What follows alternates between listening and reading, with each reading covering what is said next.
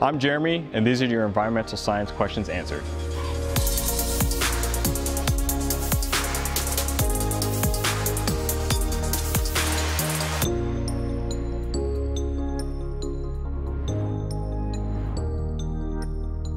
Is the Bachelor of Environmental Science with honours a stronger degree for the future than a Bachelor of Science majoring in environmental science?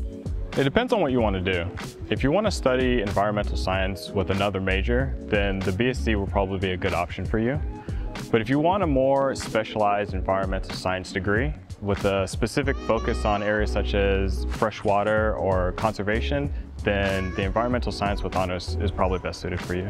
Is the Bachelor of Environmental Science more hands-on and outdoors in comparison to the Bachelor of Science?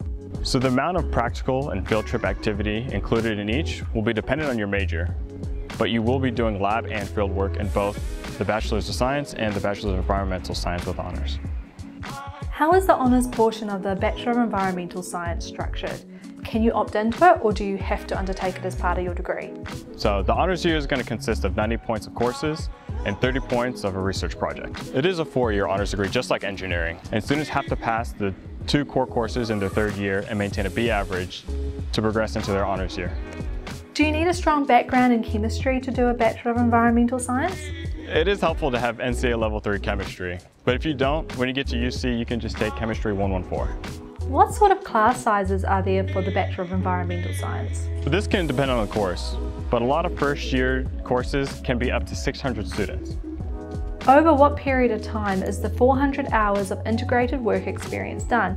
We expect students studying full-time to fit the work experience in during the summer, but some students can fit this in during term. The 400 hours are not included as class time, but students are not expected to start this work until the end of their 2nd year. If you want to study law and environmental science together, what is the best option? If you want to study both law and environmental science, your best option is to pursue the BSc. This will take up to about 5 years. What careers does the Bachelor of Environmental Science lead to?